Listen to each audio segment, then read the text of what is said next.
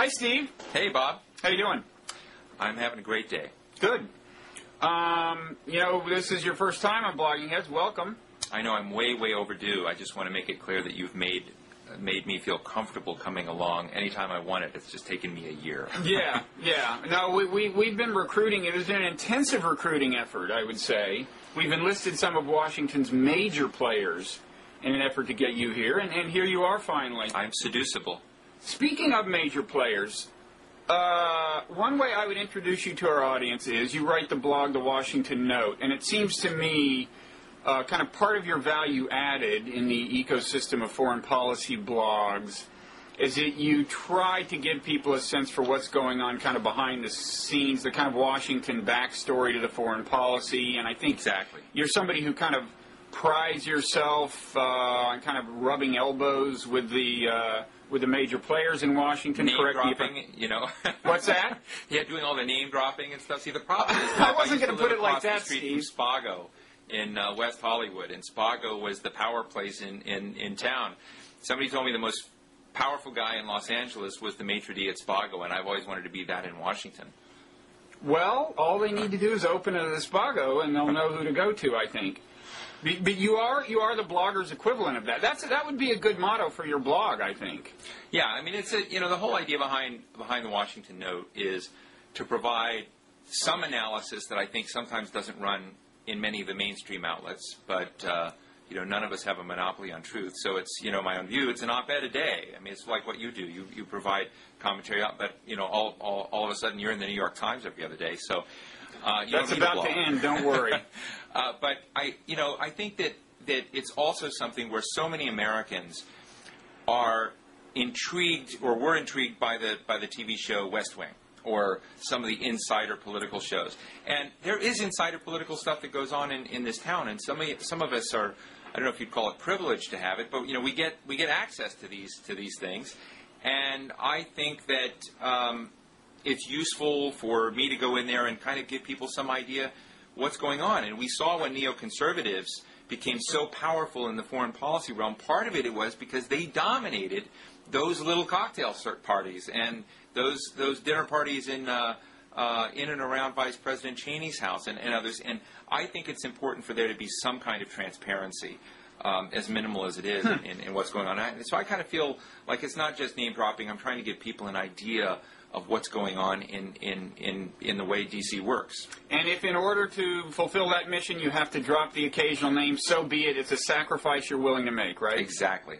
Well, that's the kind of guy you are. Speaking of neoconservatives, I read a characterization of your ideology that I might be inclined to take issue with, and it's, I think it was actually in Wikipedia. Okay.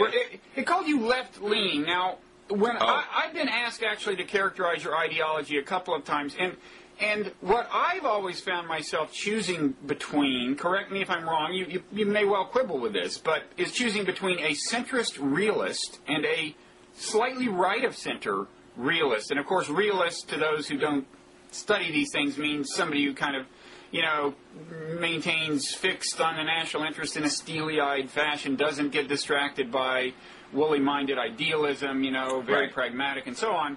What do you say about your ideology? I think it's pretty much like progressive realism. Who came up with that idea? I think that, look, I think that Katrina vanden Heuvel, the editor of The Nation, came up to me at a party once, name-dropping, and I'm name-dropping, but Katrina came up and said, Steve, realism has become the new liberal ideology. And on one level she was joking, on one level she's quite serious, that in this climate in which the President of the United States and the people that were animating a lot of what he was doing in foreign policy weren't thinking about the costs and consequences of their actions. And this was having a devastating impact on our future ability to impact global events down the road.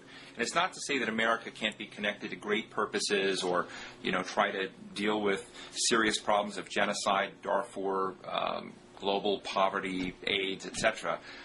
It's the question that there are certain priorities out there, and we don't have unlimited resources and attention. So I think, to some degree, realism is not just an end. It's a to some degree a methodology to get us back to thinking about how we can marshal our resources to handle great purposes. And I think that comes pretty close to actually where you are. Not that we want to design this to agree, but those who see me as left-leaning probably make a mistake. I think a lot of left-leaning people find themselves attracted to some of my ideas because they are rational in a time of a lot of irrationality in foreign policy.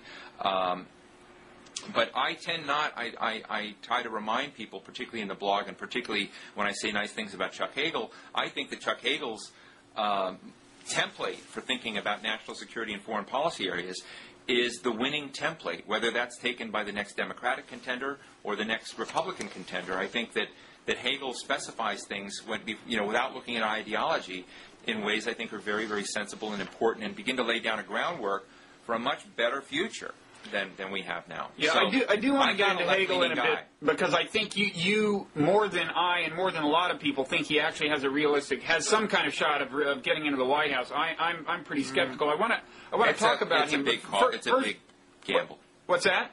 I used to think that. I think that as time goes on, the only chance for Chuck Hagel to really come in is to see the annihilation and decimation often self-inflicted in the other Republican campaigns.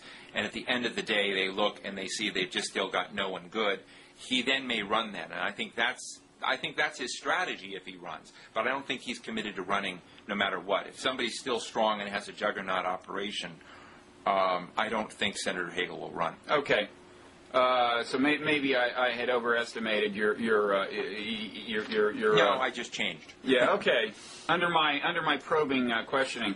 But I wanted to, on this ideology issue, I think one thing that has happened is that anyone who is kind of really energetically opposed to neocons or to Bush's foreign policy, which aren't always the same thing, but if you're really fervently opposed to either, people cast you as being in the left, when in fact there are a lot of principled traditional conservatives who are at least as outraged as anybody, because this is not what kind of mainstream conservative foreign policy has been. And when I say that I think of you as centrist or right of center, I'm thinking of two things. First of all, you were at some point before, I guess, coming to New America, you were at the Nixon Center, which I would certainly characterize as right of center realism. And the other thing is, I think of you as having a lot of respect for Brent Scowcroft, as actually I do too, and that is kind of Bush 1, right? That's right. And I would call him, a somewhat right of center realist, although, it's reasonable enough that I could totally live without being, even though it's a little right of me, I could totally live without being the guiding force behind American foreign policy. Yeah. Well, I mean, I think that you say it right. I think Brent Scowcroft, Zbigniew Brzezinski is a left of center realist. And Brzezinski and Scowcroft, when it comes to national security issues and how they basically look at the international system, are hardly distinguishable from each other. But Arnie Cantor, who used to work in the Bush administration, Mitchell Reese, who worked in this Bush administration, Richard Haas, who worked in this Bush administration, or Flint Leverett, who was in the National Security Council staff, clearly a Republican realist, now works with me here at New America. Dimitri Simes, the current president of the Nixon Center, who was kind of like the latter-day Kissinger to Richard Nixon before he died. All of these people generally agree with the critique that you and people like me have provided to, offered on George Bush's foreign policy and direction. And I think there's something to be said when you can get so many Republicans lined up and be, as we put them in the Coalition for Realistic Foreign Policy, with libertarians, liberal internationalists. We have people like Charles Kupchan, very well-known academic liberal internationalist, and Chalmers Johnson with his book Nemesis and Blowback. Cheryl Schweninger, I think a liberal progressive, in the same organization as some of these realist critics of Bush. And so I think we've entered a time where there's so much outrage and frustration with an alliance between neoconservatives and pugnacious nationalists. And when I mean pugnacious, I mean sort of people that still carry the flame of Jesse Helms in foreign policy. This is what you have this alliance against, and this is what has really been animating a lot of my work and my goals. Well, it's funny that the first two examples you used there for right of center and left of center were Scowcroft and Brzezinski, because the the next to last of my New York Times columns, I've got this 1 month run of being allowed to write columns there, and the one that I did this neocon bashing column, and there was this paragraph toward the end where I said many left of center and right of center thinkers agree that, and then I put this 2 bullet point strategy that I personally subscribe to, and I almost inserted in there after left of center and right of center Brzezinski and Scowcroft as examples, but then I thought, no, I guess I've never heard them say it exactly like this, although I'm 99% sure they'd buy into it. They do. But that is exactly the point, is that there really is, partly in opposition to the pretty extreme foreign policy we've seen, there is a kind of convergence and alliance going on among people who in an earlier age would have seen themselves maybe as ideological adversaries, and now they realize that this is no time to kind of cut the salami that fine, I guess. Yeah, I kind of think that, once the neoconservatives are out, or after the Bush administration is out, I think a lot of the warm and cuddly feelings among some people in this crowd will deteriorate, because it's going to be harder. When you're out, I was reading Barack Obama's speech the other day. Barack Obama's speech is a nice first step into foreign policy, but there are a lot of weak points in it. One of the weak points, as I see it, is it doesn't make hard choices. It really doesn't lay out priorities. While he talks about, getting the military in good condition, he doesn't really define, which I think is very important for any Democratic presidential candidate, when and what kind of wars is he going to deploy the military toward, and which ones will he not. And I think that's missing. But I also think that he advocates an increase in military capacity without really fundamentally asking the question of why our system is so broken, and what the consequences of that are. Why are we as a nation spending more on defense today than all other nations in the world combined, and yet we feel like our security deliverables are declining? We don't feel safe. And what will just throwing more men, more women, and more money at that problem really solve? And Barack Obama kind of falls into that trap. So he is definitely not, in my mind, with us on some of the more realistic assessment of tough choices that have to be made. And that's an example that once we begin to move on alternative political choices that we have beyond Bush and Cheney, beyond John Bolton, beyond Condi Rice, etc., will be a question of, okay, how do we compare the political choices we have, and do they move us forward, or are we really getting a kind of left version of neoconservatism, or a soft version of values-driven and calculations on how we should deploy force and try to achieve things that really doesn't look at some of the costs and consequences? Yeah, so we could see a real fragmentation among some of the people that are allied right now. Yeah, I agree. I was going to ask you what your reservations were about the Obama speech, because I know in your blog you alluded to having some. Yeah. I don't want to hit him on the head too hard. I want him out there talking more about it. It's a big, sprawling, kitchen sink speech. It's got a lot in it, but I think nonetheless it demonstrates a beginning to try and think things through rigorously, and I think that should be applauded. But my biggest critique today is it's outrageous that the American taxpayer is paying for more money on security and defense, and we've militarized our foreign policy. And we don't feel like a safe nation. And I don't think he provides an alternative for that, or really addresses the question beyond saying we need more troops. I'll tell you one aside, it's kind of interesting. I just got back from Havana, Cuba recently with Larry Wilkerson, former chief of staff at the State Department, and who longtime aide to Colin Powell. So he's one of these dissident Republicans who's done a lot to open up these debates. Cuba had no diplomatic relations with Pakistan in October of 2005, when Pakistan had a devastating earthquake along the Kashmir border, and this is among the more fundamentalist Muslim areas of the region, and very, very remote and hard to get to. And we sent, the United States sent a good number of doctors, as did Europe. Our base camps were there for about a month. We had one each. Cuba sent 2,500 doctors, and they were there for 7 months. And it was very Peace Corps-ish in sort of a massive way. And I understand there are problems in Cuba, but it really does harken back to this kind of Kennedy-esque and Sergeant Shriver time of the Peace Corps and of doing important things in the world. And I tell you, Cuba, which used to export revolution, export militaries, export munitions and whatnot, is now exporting doctors. And this is a controversial subject, but it ought to be something we ought to reflect on in terms of our own public diplomacy and how we look at our profile in the world. When I look at our military budgets, and I say, there's something really wrong here. So but Obama's idea of pouring more resources into a broken military machine doesn't thrill me. But Obama's speech does seem to me very Peace Corps-ish, right? Yeah. I mean, it's a warm and fuzzy speech that doesn't make hard choices. There's a lot, there's this interesting sentence. In today's globalized world, the security of the American people is inextricably linked to the security of all people. Well, even I wouldn't have put it quite that strongly. I would have said that there's a higher correlation between our welfare and the welfare of more people abroad, probably than ever. Right. But that seems to me in some ways the conceptual backbone of the speech, because he does go on to talk about a lot of what you might call kind of international social service. And my assumption is that that's the way a lot of those troops would be used. And it sounds like you are buying into the kind of idea of it's related to kind of Joseph Nye's idea of soft power that there are a lot of ways to exert influence in the world. One of them is to build up goodwill by doing good, right? I mean, you agree that that's more important than it was 75 years ago or something, right?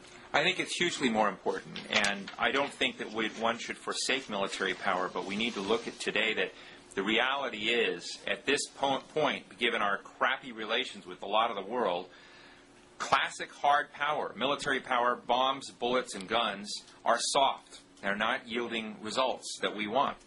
And I think we need to try another strategy where what Joe Nye calls soft power actually is a lot harder in many ways in achieving the objectives and results we have, and we've got to get that blend right. And Wait, what do you mean when you say we need to move? I think that's the core tenet and a good framing way for progressive realism to go.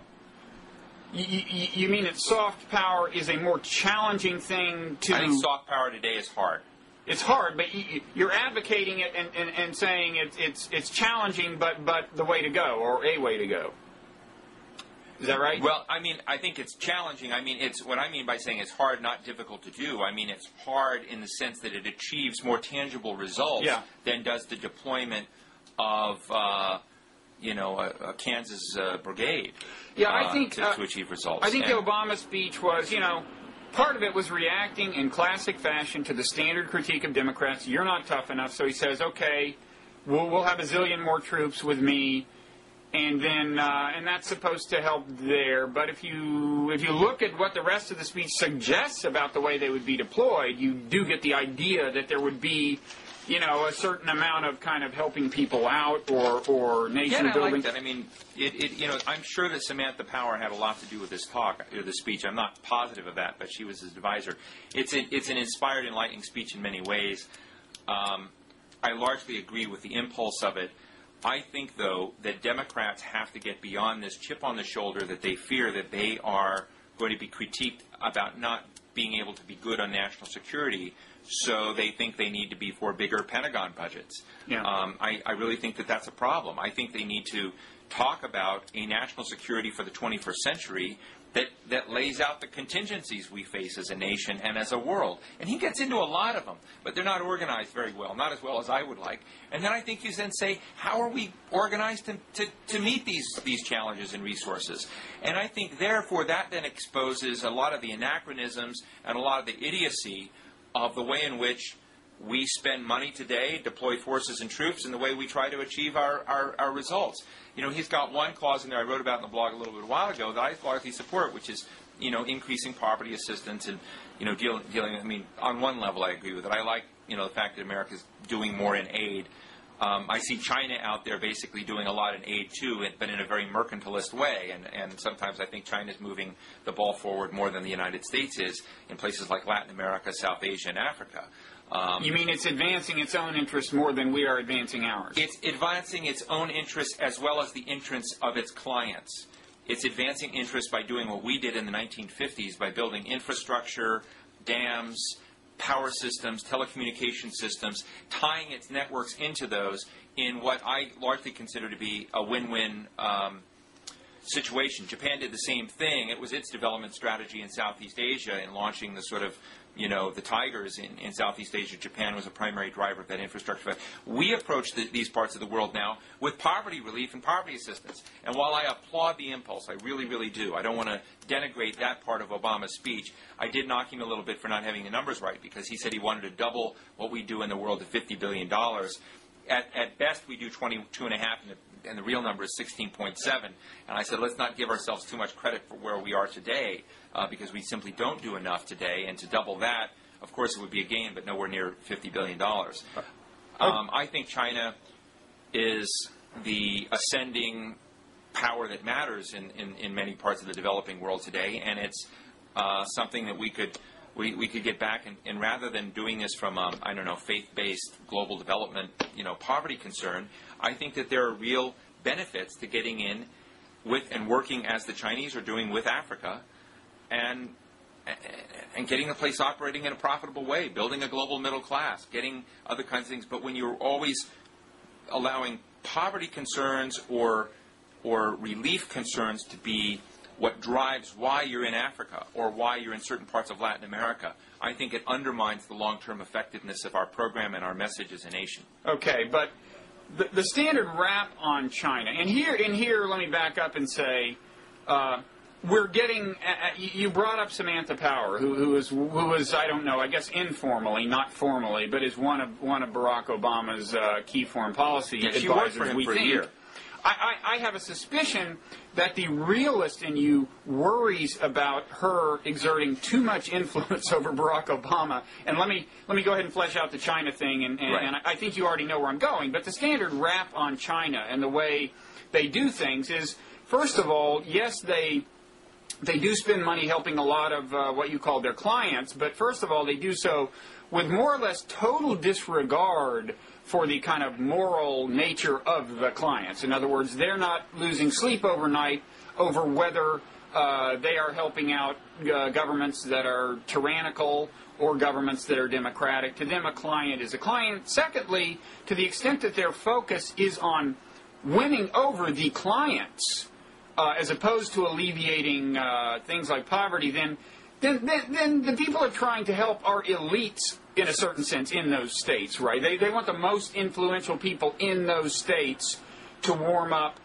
to them. Now, both of those priorities lead, influence as exerted by China to differ from the kind of thing that I think Samantha Power would tend to be interested in, although I've got to admit I'm totally operating on stereotype here, but she is certainly thought of as someone who is concerned with human rights and who would certainly applaud this emphasis on poverty alleviation. And it seems to me that when you start kind of lauding China's approach, they're the real realist in you is coming out, and, right. and you're looking at a choice that fundamentally a president ultimately has to make to some extent. Go ahead. No, I think every one of the presidents make that choice. I think every one of the presidents, I think if you look at every presidential administration, including this one, they all start out with a human rights agenda, human rights concerns with China, largely the kind of impulses and concerns that Samantha, whom I admire and respect a great deal, would craft for Republican or Democratic presidents.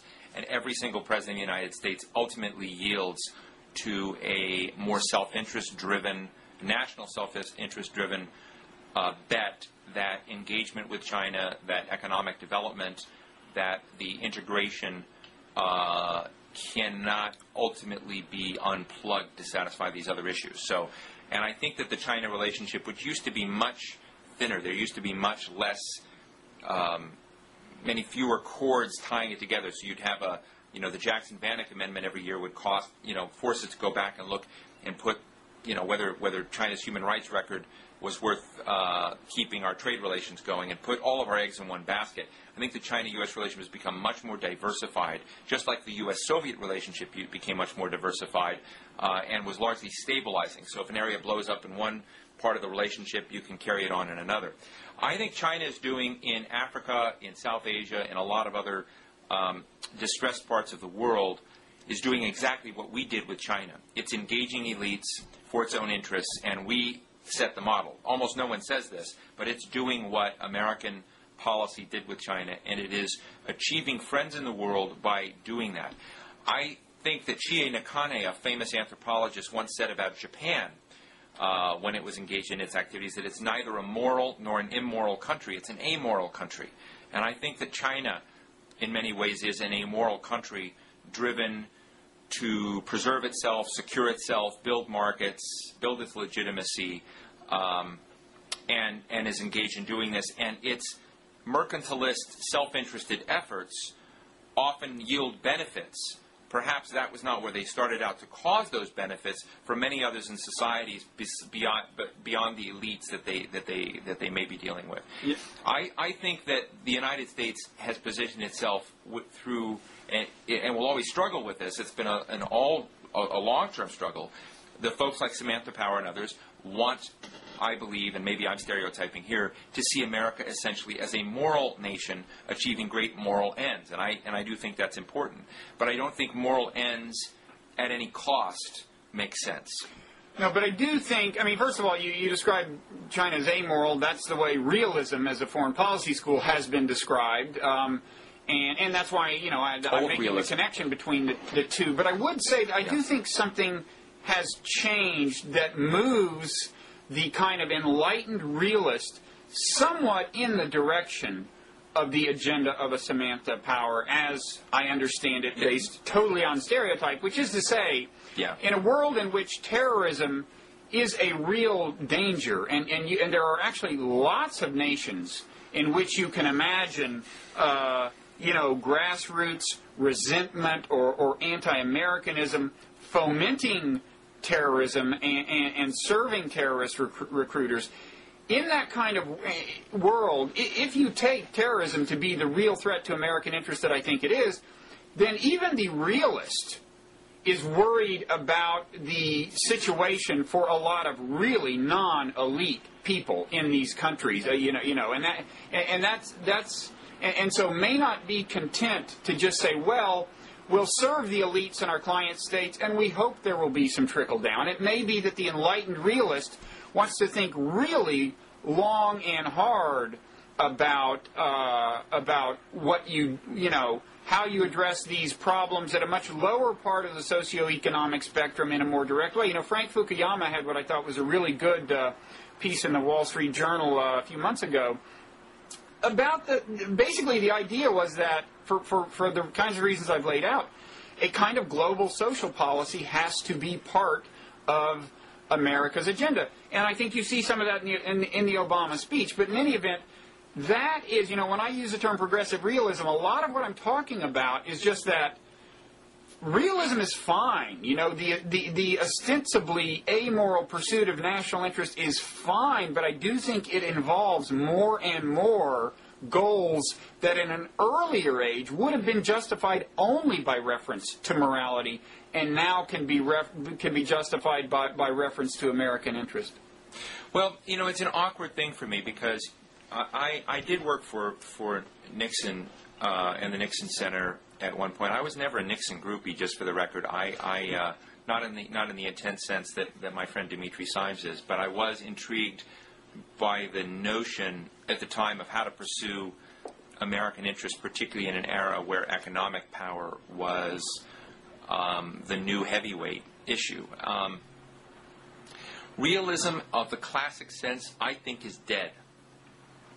And I think that your framing of progressive realism has been very, very important in the field. We've all been struggling with what to call this morphed alternative strategy for sort of sensible people who care about the world and who are enlightened internationalists, we would hope, and believe in engagement, but yet don't want to be governed by injudicious and by intemperate and costly, overly costly responses in foreign affairs. And I think this is very, very important because we mentioned Scowcroft and Brzezinski. Scowcroft and Brzezinski, whom I know both quite well, have both evolved.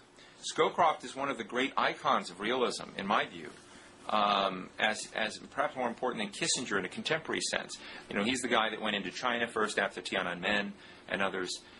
He did a lot of other, I think, realist things that would make realists happy. But, Brent Scowcroft also gave the Dag Hammarskjöld lecture at CSIS and talked about how indispensable the United Nations had become. Talked about international institutions. Talked about the need, this big Brzezinski was very famous in I think it was 1998 in giving an interview to L'Observateur, a French publication, and saying that he admitted that Bob Gates, now our Secretary of Defense, who had written a book revealing that we had begun to fund the Mujahideen 6 months before the Soviet invasion of Afghanistan. And this was very controversial because the Soviets always charged us with that. We'd always denied it. And Brzezinski allegedly said that what should he feel guilty about? Funding the Mujahideen and drawing the Soviets into their own Vietnam and ending the Cold War, or riling up a bunch of Taliban.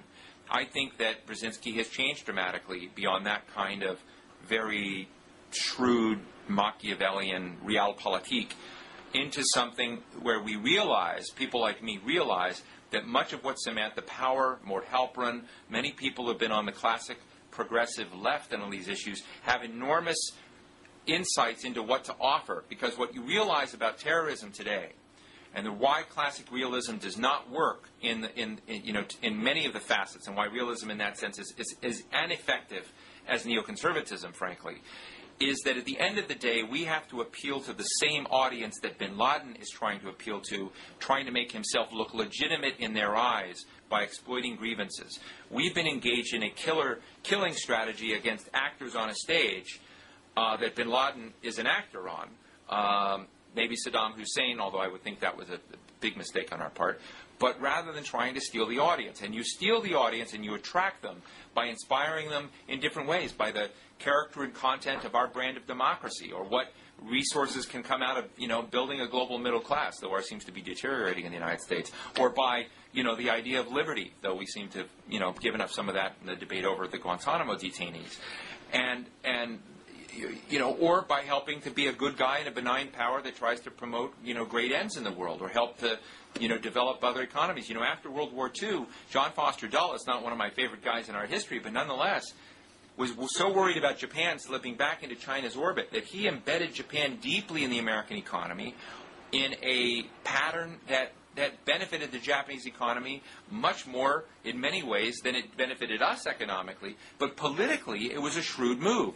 If we really cared about the Middle East today and grabbing the attention and changing the currents, we would find ways to embed the Middle East and these young male, what my friend who used to work for Jim Wolfenson calls the youth bulge, and put them to work and embed their futures in our future. Through trade agreements, you mean? That is not a classic realist statement, but it fits with realism in a progressive way. And I think that's what progressive realism, or ethical realism to some degree, really means. And there is no canned ism from the past preceding 9/11 that answers the problem of the bad stuff that's being cooked up inside these other societies, and either annihilating or trying to get folks just to look like us, or putting up a big wall. All of these are bad strategies. So, I think the winning strategy is going to be, some progressive realism, ethical realism hybrid. So, is the deficiency, or a main deficiency of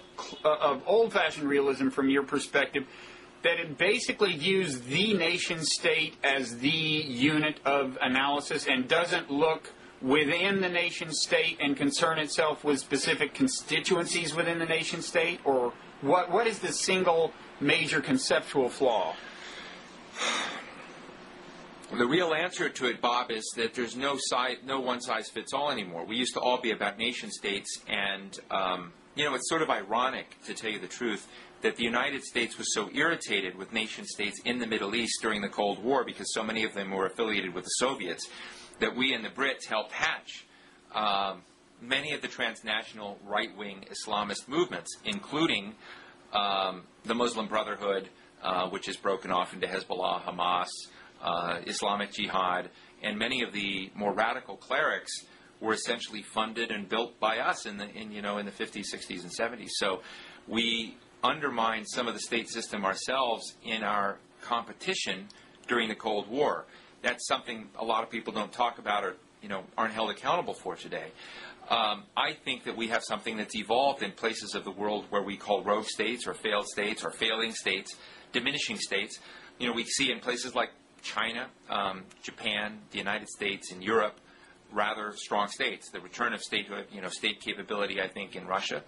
But there are other parts of the world where that's breaking down, and the deployment of classic force against terrorists or against groups of people that we think are bad, we find that these gaps in statehood and that the collapse of statehood and the collapse of competencies in governments has yielded a variant, a mutant kind of government, where Hezbollah can be both a terrorist activity, a terrorist organization, as well as seen as a legitimate representative entity representing most of southern Lebanon and millions of people. Same you with can't Hamas. just deploy force. Yeah. Same as Hamas. Yeah. And there are lots of other cases of this. And we're not organized in a way to do that. So in much of the world, what's happened is 9/11 has brought borders back. It's tougher to move ideas and people and money and institutions around the world like we were once doing it.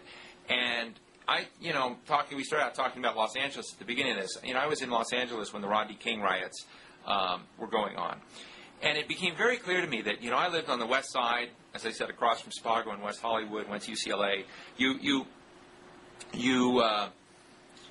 saw the freeways and how we had organized that city. That the wealthy, the powerful, the connected, the enfranchised could drive around, live in the best parts of the city, and skirt around it over these freeways that kind of floated. And you could pretty much avoid East LA, and you could pretty much avoid a lot of the problems out there.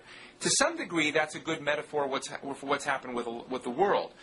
And we have our highways to jump where we want to, into Dubai or Paris or Johannesburg, but we can leave big bulks of the world rather untouched and on the side, and we can deal with them on Sundays when we're doing our charity work and our poverty remediation programs.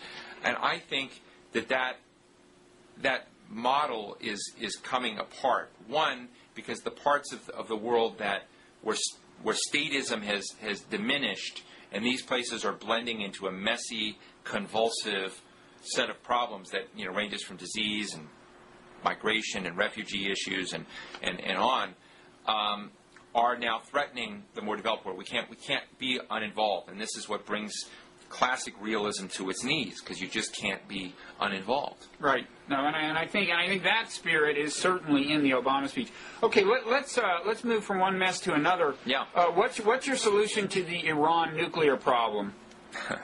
Certainly not singing, Kumbaya? Kumbaya, or singing songs like McCain did the other day. The thing McCain Beach did. Boys.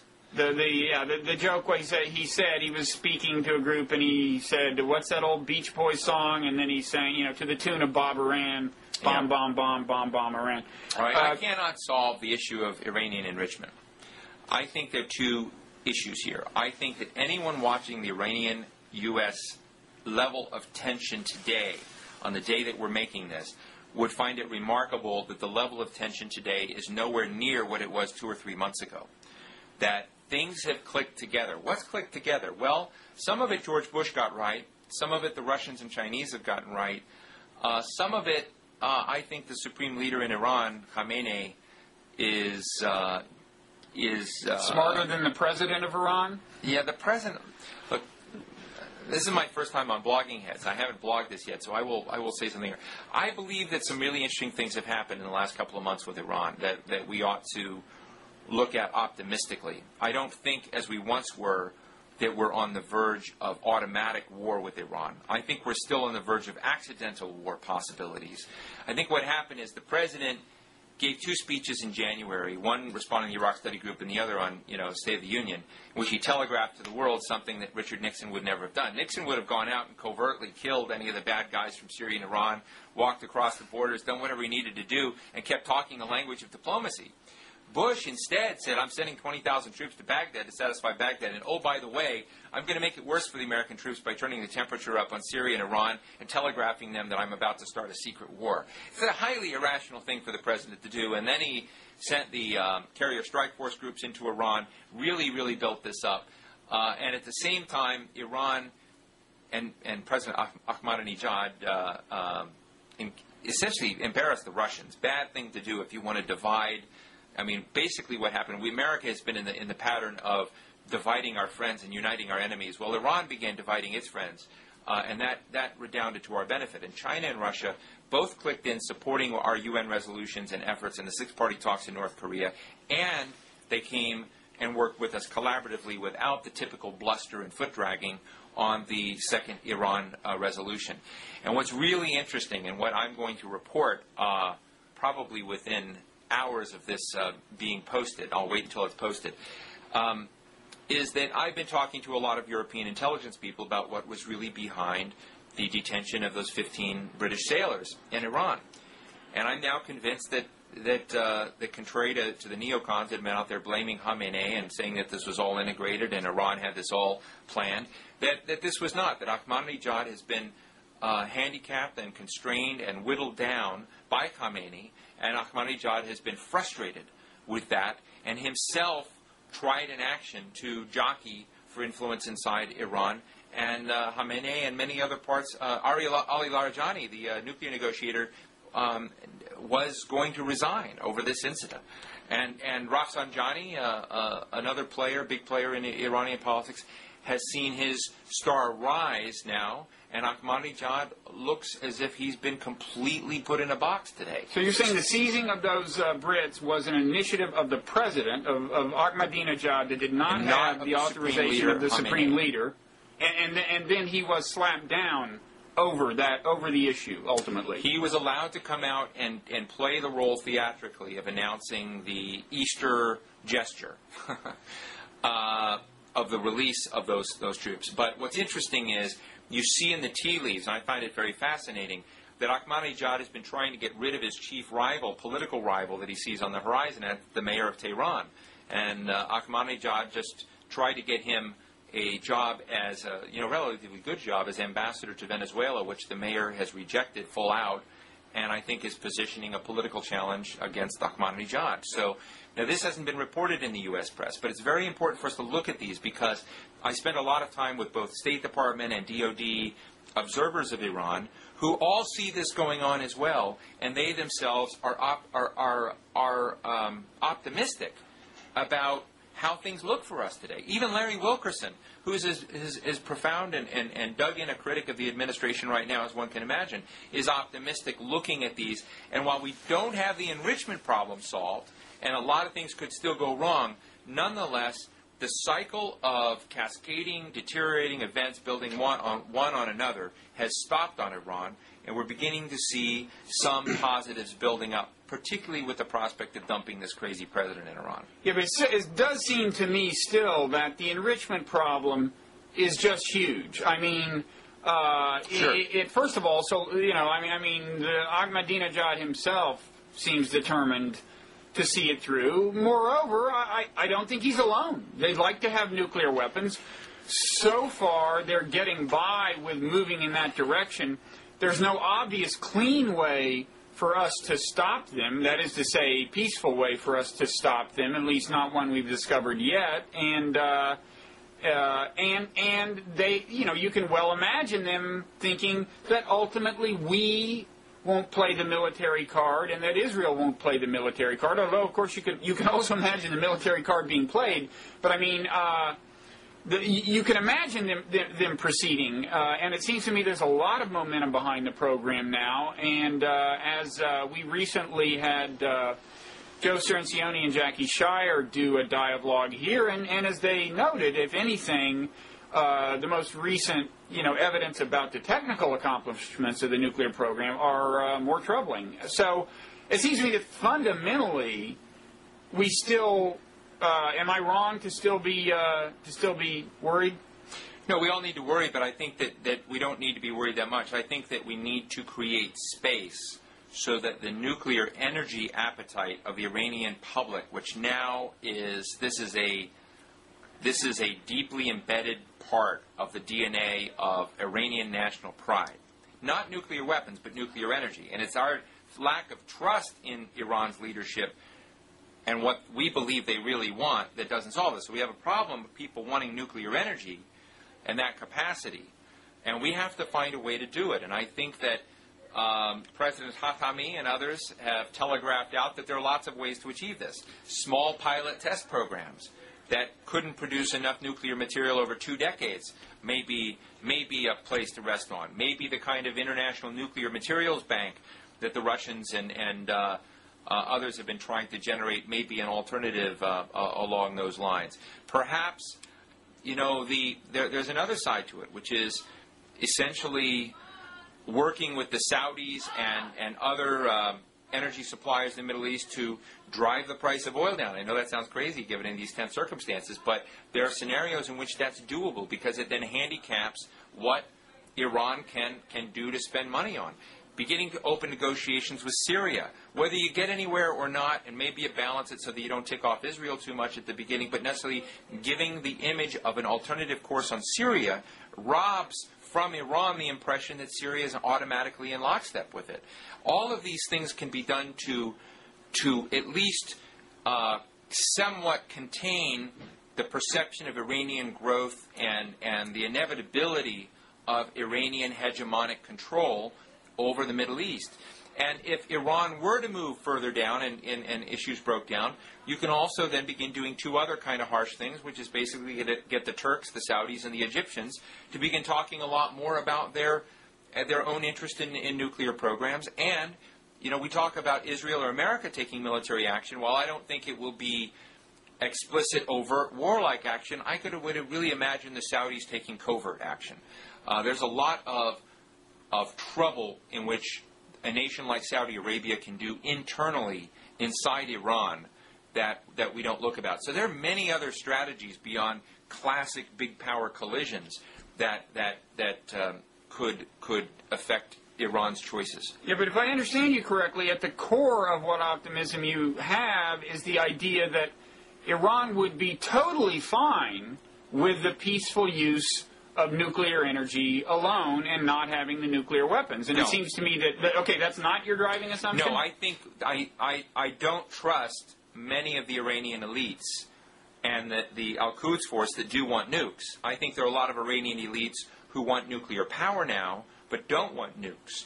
Now, we need to figure out in that equation how to not unite everybody and how to figure out some strategy that doesn't get the entire Iranian public to deny something that's now become so nationalized because of our mismanagement of this, but at the same time does not yield to a formula or environment that could result in the covert weaponization of that capacity. It's covert weaponization that's the problem. And we either need to do that with inspectors or other confidence-building measures or other technological takes. It's very hard to get that part of the equation right. But I don't think that we can have a permanently non-nuclear Iran when it comes to peaceful use of nuclear energy. The question is, eventually, what will that world look like? And can you delay that long enough by offering other goodies? But I don't think that's winnable. No, and so I would remove that somehow, but I would begin saying, what can I do to assure something that won't yield the covert weaponization of that capacity? No, I think in principle we're fine with the peaceful use of nuclear energy there and even elsewhere in the region if the inspection regime or whatever can be sufficiently intensive that we know for sure that that's all that's going on. Now, in that regard, I have this crazy idea. Tell me what you think of this. I mean, the first thing people always say about this is Israeli politics would never let this happen. Well, okay, fine. Leave that aside. It seems to me this would be in Israel's interest to come out with a dramatic declaration and say, look, yes, we do, it's true, we have nuclear weapons, which of course they do have, several hundred warheads. And you would too if you were us. We are not crazy to perceive that we are surrounded by enemies, but we would love to see a day when you had a nuclear-free Middle East, in a day when the politics and everything really allowed us to feel secure, someday off in the future. You know, very much as like the United States back in John Kennedy's time said, when we started the Non-Proliferation Treaty, we said we would love to see a day when we will need no nuclear arms, and we defined that very vaguely, but it was sufficient to get to get a lot of impetus behind this program. And I would say, and Israel could say, look, as a show of goodwill, we will shut down the Dimona reactor and let inspectors come in and see that we've shut it down. And 2 years from now, if Iran has taken accepted comparable inspections and fine is moving toward peaceful use of nuclear energy and so on, 2 years from now we would decommission 10 nuclear warheads and so on, and lay out some kind of very vague timetable that would not strip Israel of nuclear weapons anytime soon, but would get a ball rolling, and ultimately would be non-committal, but would provide some momentum. It just seems to me that, first of all, if Iran says no, if you don't get anywhere, okay, Israel is in much better position diplomatically in the international community, having actually, done that.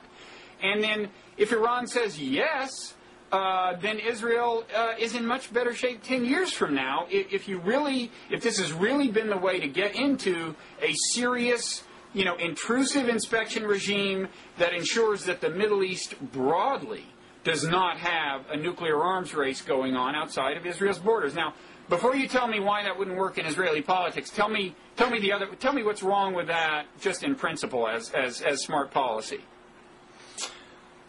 I think that there's a lot right with it. I think that there's some realities in timing that I think someone with the proposal you're making would have to acknowledge. Israel is complicated. It's much more complicated than people think. Israel certainly does worry about Iran's nuclear capacity, and certainly wishes the Iranian people would wake up and realize that their own security is threatened because their nationalistic desire to have nuclear energy capacity is like Malaysia wanting an automobile facility. It's a matter of national pride and, in their view, climbing the ladder of global power.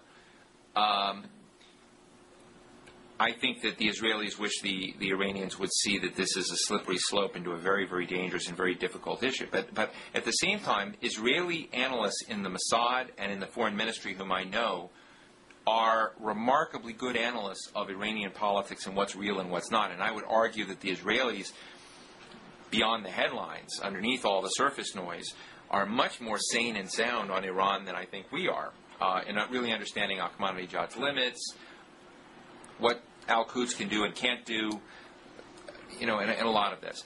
But Israel has no incentive, zero incentive, to disclose its nukes, to allow inspections, and it has every incentive to try and do everything it can, I would argue, short of a military strike, which would ultimately trigger a terrorist superhighway from Iran right up to the edge of its border.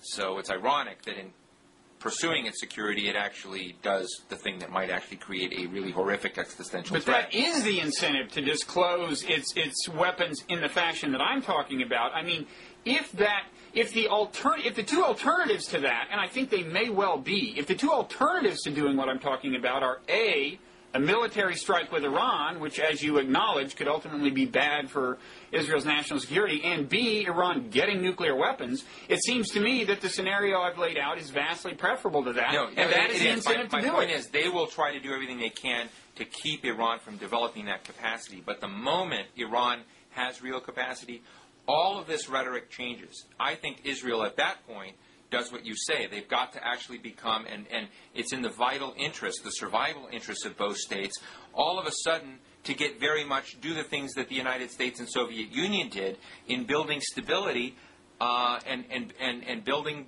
the stabilizing parts of deterrence, of mutual assured destruction. Meanwhile, first of all, the price, if you're talking about at that point, right, Israel putting nukes on the table, in a diplomatic way, at that point, the price of denuclearizing Iran is much higher for Israel in bargaining terms than it is to do it preemptively now. Secondly, at that point... You're right on that. It's just going to be very hard for anyone to do that. Right, but secondly, also at that point, you've already triggered the regional arms race, and Saudi Arabia is building them, and everybody's... I mean, now is the time to act, and I really think if Israel would think seriously about what seems to be like a radical initiative, they'd realize that probably...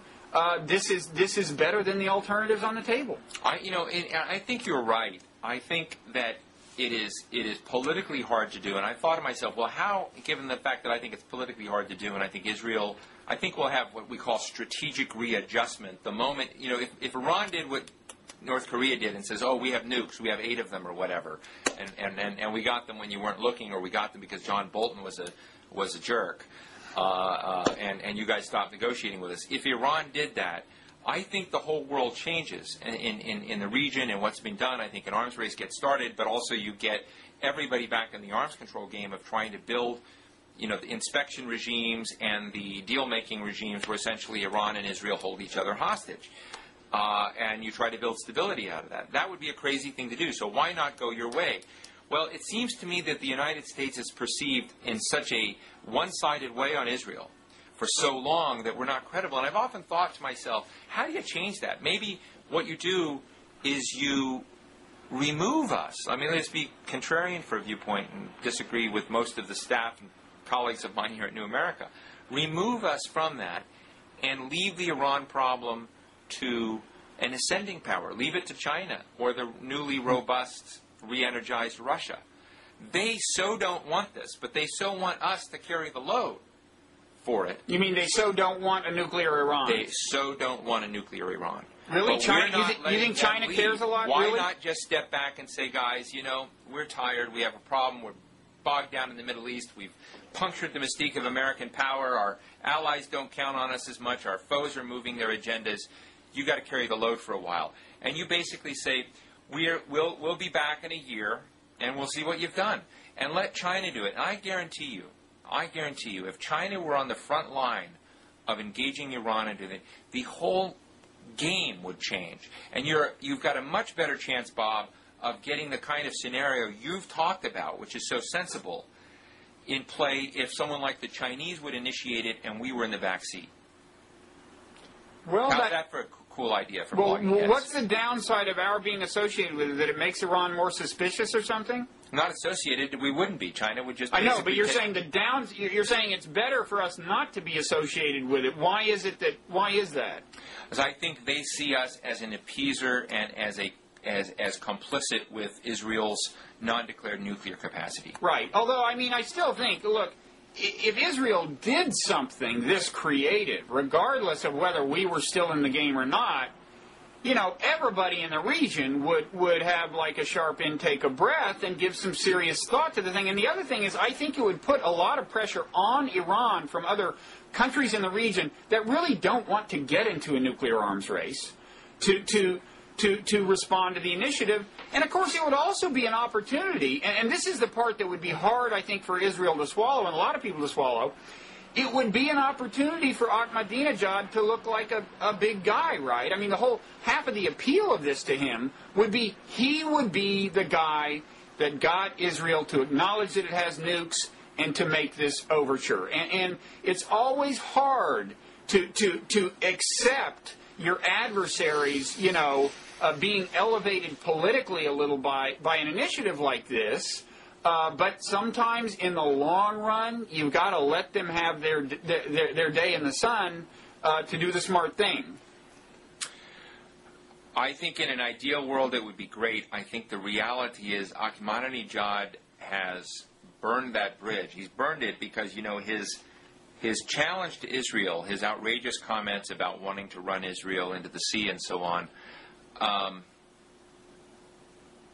were designed, in my view, more to embarrass Mubarak, King Abdullah of Jordan, King Abdullah of Saudi Arabia, other moderate Sunni regimes in the GCC states, to position himself as the true authority, moral authority over the Arab Muslims, and using Israel as a way to benchmark him as the legitimate voice now that Saddam is gone. To some degree, King Abdullah of Saudi Arabia is doing the reverse and stealing from Ahmadinejad the opportunity to do what you've said, which is on one hand handing Israel a peace deal, which I think it's stupidly walking away from because I don't think it will be offered again. It's tragic. But I think King Abdullah's efforts there were balanced by Abdullah's critique of America's illegal occupation of Iraq. Why? Because he wants to remind Muslims they care about that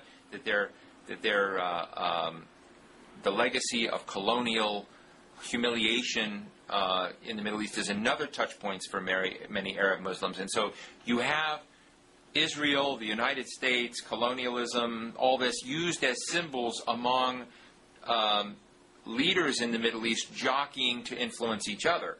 And I think Ahmadinejad can't flip back into now becoming the deliverer of a deal on Israel. I just, maybe I'm just short-sighted, but I don't see it. I do see Khamenei, who's also worried about who succeeds him as the Grand Ayatollah and trying to influence that decision, manipulating a lot of this. And so on one level, I'm intellectually intrigued with what you propose. Politically, I think that we've got to do something more to get us off the political tracks we're on, because it's very hard to figure out how you get from where we are really going to something that would be a much better proposal. But you ought to write it for the New York Times. Yeah, well, I'm still trying to figure out what my last column will be, but I'm not sure. You only have one more? Yeah. But that currently is not a candidate. But maybe sometime. I don't know. I mean, the trouble with it is, you have to answer all these questions that people come up with about why they think it's crazy or won't work politically, and ultimately you can do a not bad job of doing that. Right. But it's some things arguments that are like that are not all that conducive to a 750-word exposition that convinces anybody. No, but I kind of think that some of the thinking you're doing is great, but I also think that the issue of, I think that world is clicking in a better direction despite the Bush administration, in part because China is behaving in ways it wasn't before. And it's become more of a stakeholder, and I think there's something weird happening. And I used to think it was bad, but I'm now reconsidering it. I think there's this void out there, that the equilibrium of interests in much of the world has been thrown off. This is realist talk.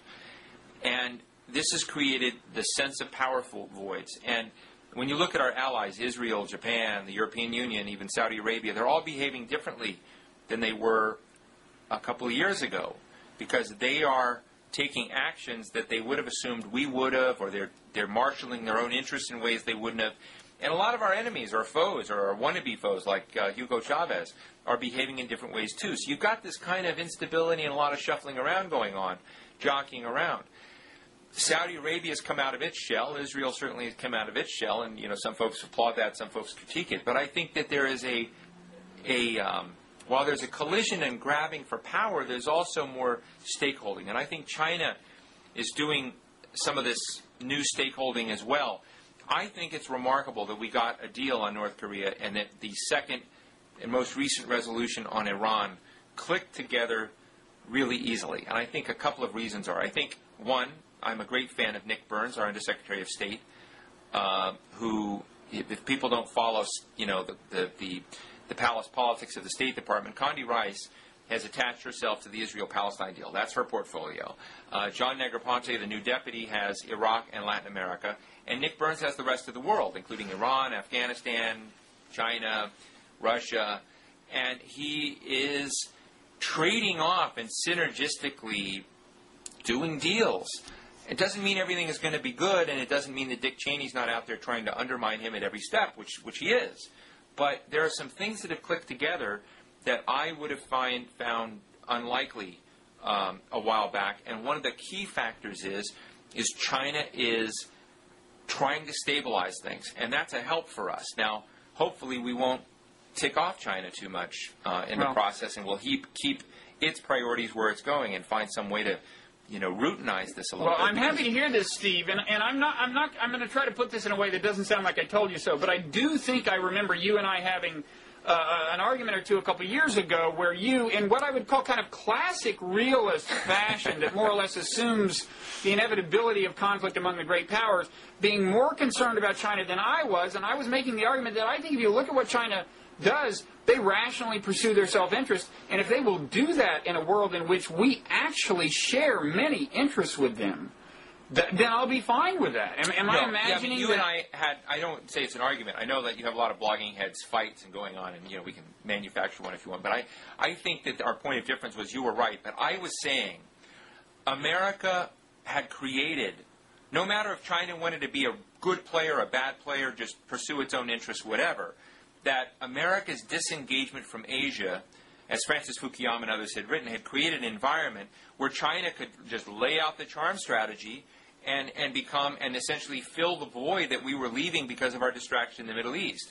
I also said that if you were Hu Jintao and you had your, Chinese Central Intelligence covert chief talking to you and said, life's pretty good. They used to say that during the Cold War, America fought the Cold War and Japan won, and now they're saying America's fighting the global war on terror and China's winning. Because in this global convulsion that we're seeing, China continues to get more than $50 billion a year in direct investment. And it is doing really, really well in today's environment. You may remember in April 2001, the EP3 incident in which Paul Wolfowitz and Richard Pearl and a lot of the neocons were all ready to kind of mechanize their takeover of foreign policy about China, not Saddam Hussein. Right. So China's always looked at the fact, it read those PNAC letters from the Project for a New American Century, and it knows that there were as many letters about China as there were about Saddam Hussein or issues in the Middle East. So if we ever solved the Middle East and got out of this small country with 24 million people in which we've lavished expenditures of more than $20,000 per head in this, occupation and invasion of Iraq, if that ever ended, if we ever get out of the quagmire, China knows it's next. So I've been basically saying China is led potentially to create instability or problems or distractions for us because it's so much in our interest. We're doing things in I think, irresponsibly leaving parts of the global environment so open for manipulation by China that it can't help itself, even if it wanted to behave and do good things. But that's where we were different. But I think it's been a remarkable, all that said, you were right, and I wasn't not right.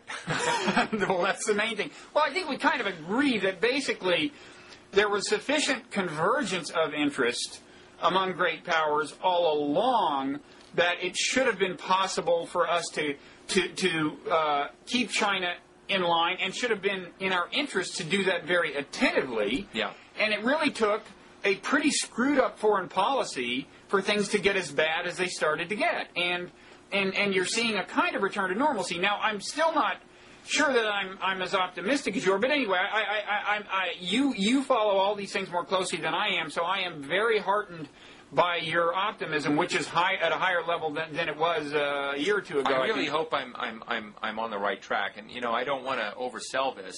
Just to be clear, I'm optimistic because things have been so crappy that the uptick has been good. Yeah. And folks, there are no silver bullets to America's problems in the world today, but we need a few things to click in the right place, and those might yield to others. I tell you, I have some kind of secret information that may or may not be true, but it comes from good source. It doesn't matter if it's secret, we encourage it. Yeah, I mean, we may have around the corner something that may make Israel crazy, but I think could click out, which is talks with Syria. After next week's talks and next week's foreign ministers meeting in Iraq, I think not too long after, if nothing gets blown up, if nothing gets done, I think that you're going to see some sort of initiative or some sort of vehicle that draws America into Syria into talks about a different strategy. That is remarkable. That is only possible because John Bolton is gone, because Dick Cheney has been put a little bit more on the fringe, because Bob Joseph, who was at the State Department, resigned. That those kinds of potential breakthroughs, which we're now hearing rumors from not only Americans at high levels in government telling me this, but the Syrians telling me this. So you're saying you have inside information suggesting that that potentially we are warming up to an opening with Syria that our President of the United States and our Secretary of State have repeatedly denied would happen. That is remarkable if it happens. If it's true, you're saying we might see something within weeks? I would say within a couple of months. Okay. The next week we're going to go through a meeting in which the Iranian Foreign Minister, the American Secretary of State, the Syrian Foreign Minister, and other neighborhood foreign ministers will all be huddled together. And there will be, whether they're reported or not, some side meetings with both the Iranians and the Syrians by staff.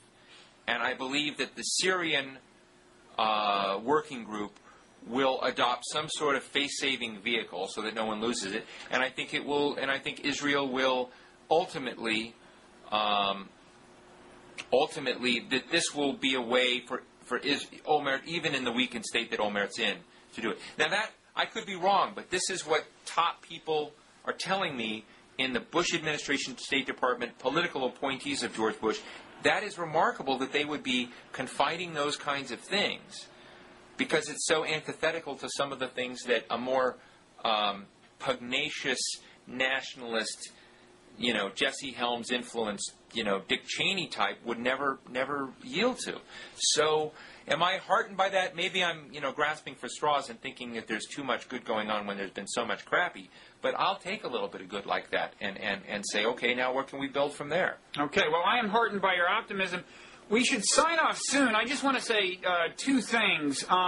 One is, next time you talk to your various influential friends in Israeli government or wherever they are, do share my radical proposal with them, will you? I will. I'd be great. Whether you write it in the New York Times, you can guest blog it on the Washington Note, and I'll zap it all over because I know they're reading it. Well, maybe that's or we actually can do it maybe just that's the place I'll to do get it. on Blogging Heads to listen. Okay. The other thing is a quick question before we go about American domestic politics. Are the Democrats being smart with this Iraqi timetable thing? I was talking to Mickey Kaus on Blogging Heads, and we finally converged on the idea that one effect of this is they have kind of changed the issue from the Iraq, whether the Iraq War is a failure, which it clearly is, and I think will always be remembered as, to the narrower question is kind of can the surge succeed enough so that it does seem to make sense 6 months from now to stay there longer, right? I mean, if 6 months from now things have turned around just enough so that it at least seems to make sense for America to stay there longer, then suddenly the Democrats seem like they've been irresponsible. Whereas if they had kind of stayed out of the micromanaging the war business, they could just sit back, give Bush complete ownership of the war, and say, you screwed up. The war was clearly bad. What do you think about that? I think that George Bush's reluctance to adopt what the Democrats would do assures that he'll still own the war by the time the next election comes around and can be blamed for it. I think the Democrats are performing a service, which I know Mickey and some others don't agree, in the sense that they are telegraphing, whether they succeed in their effort or not, that the American public is divided deeply on this issue and can't be counted on. That, whether we pass legislation that calls our troops home or not, is not the only issue. The issue is how are the Iraqis themselves looking at this, and I think it's telegraphing to Maliki and other people in government that other measures are going to be required anyway, because no matter who the next president is, the latitude and length of time will be there. I don't buy the binary game of staying or leaving in the debate.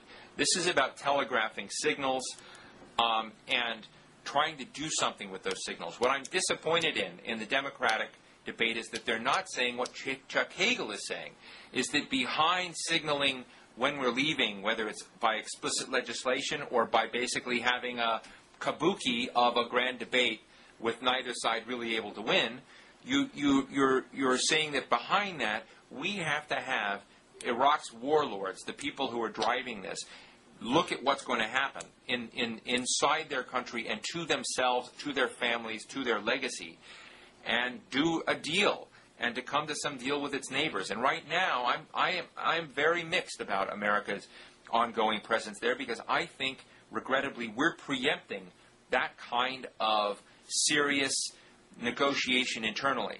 I'll take a real Nixonian element of mine that I will bring out, I think, the anger in many progressives.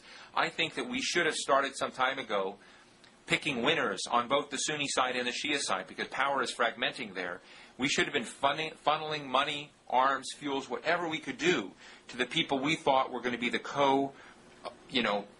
power people in that country, so they could consolidate their own control, because power is fragmenting. It's going to be harder and harder to do the kind of deals that Brzezinski and Scowcroft, myself, and others have called for.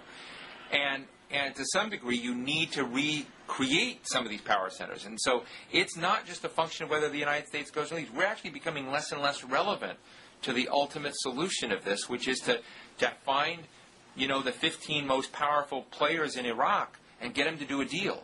And that's what this should all be about. Not about whether we stay or leave or achieve security. It's got to be about coming to a political solution. And I actually think it's slipping away from us. And we may see a decade of really horrific violence. Yeah, well, I think we got a little caught up in the democracy rhetoric. For your realist purposes, one thing that happened is Bush, especially after the WMD rationale fell completely apart, he decided, well, then the whole point must have been democracy, and to the extent that you take that seriously, it makes you a little less kind of pragmatic in the way you're suggesting. But Bob, it was false, his view of democracy. There is a very... I had a New York Times piece in April of 2003 that stopped complaining about the invasion of Iraq and said now the time is to get beyond that and talk about how to get an occupation right and how do you actually democratize a place. Mm-hmm. One way, there were a lot of other ways to do it, but one way is to look at what we did in Japan, which was to break up big aristocratic estates and give as many people as we could a piece of the land action, grow rice, whatever, have more control over their lives. And I suggested something like the Alaska Permanent Fund for Iraq.